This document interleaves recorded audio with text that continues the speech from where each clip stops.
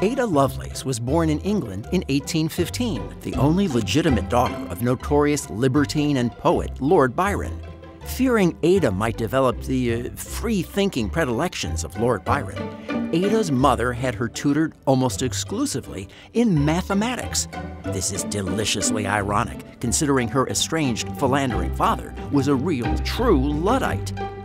Ada befriended the science whiz Charles Babbage, who was working on two number crunching machines with the totally catchy names of the difference engine and the analytical engine, which became the prototypes for modern computers. While translating an article about the analytical engine, Ada added a fresh idea that various numbers and symbols could be used to tell the machine to do different tasks. Little noticed at the time, this is now widely believed to be the first concept of computer programming. For more on Ada Lovelace, Charles Babbage, and the origins of the computer, read Walter Isaacson's The Innovators.